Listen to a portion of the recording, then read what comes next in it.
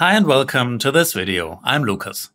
In the last video we have used the Fill with Notes function to build a drum groove and create different variations of it.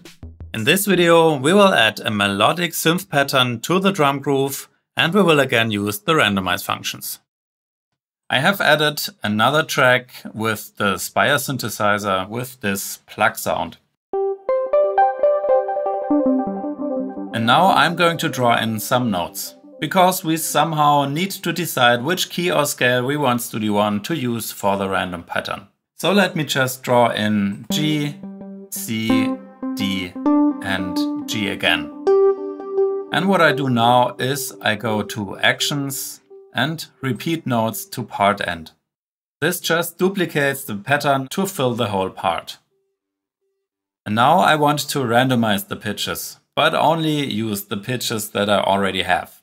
So let me first show you the function with all the options, and after that I will show you the shortcut. Go to Action and choose Randomize Notes. With this function you can randomize the pitch of the notes, the velocity, the note length, and you can shuffle the notes. In my case I only want to change the pitch. And here we have the same options that we also have in the Fill with Notes dialog. We can use the original pitch range, so here it would take the lowest note and the highest note that we have in our event and it will generate pitches within this range. But in my case I don't want the whole range with all the semitones in between, but only the exact pitches that I have drawn into my part. You could also define a custom range with this range slider, but I go for the original pitches. And I set strength to 100%, otherwise if I set it to 50%, it would create the random pitch, then take the original pitch of each note and use the average of both values, which can create interesting results too, but we don't need that here. Okay, now look at the notes. Here we have our random pattern, only with the pitches that I've selected before.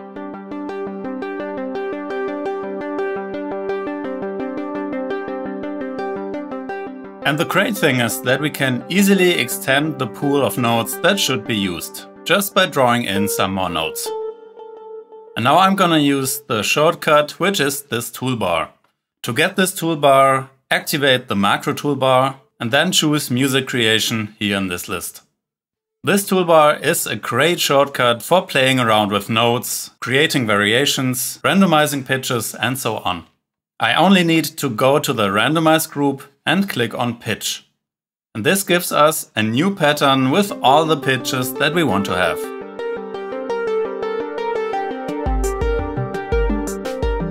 Or if you don't like it, just create a different pattern.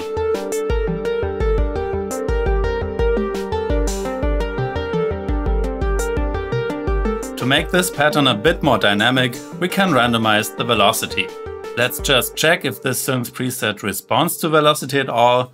I can do this easily by just taking one note and dragging the velocity up. And yes, the filter opens up with higher velocities and the sound clearly gets brighter. So let's randomize velocity.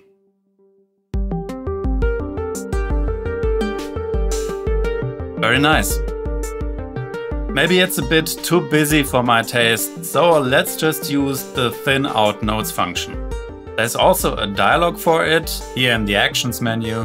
Let me know in the comments if I should make a video on the thin out notes function and explain all these options, because this is another function that I created for Studio One a couple of years ago.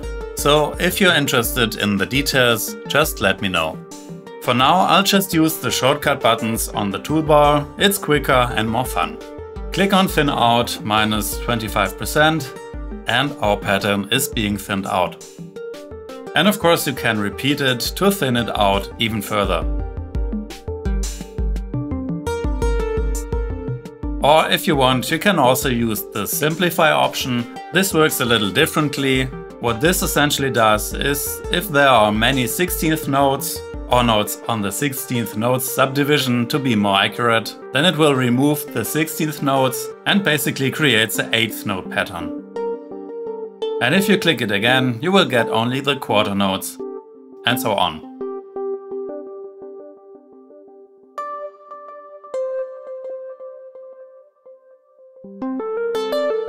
That's it for today.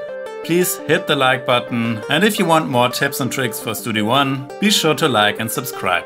Thanks for watching and see you in the next video.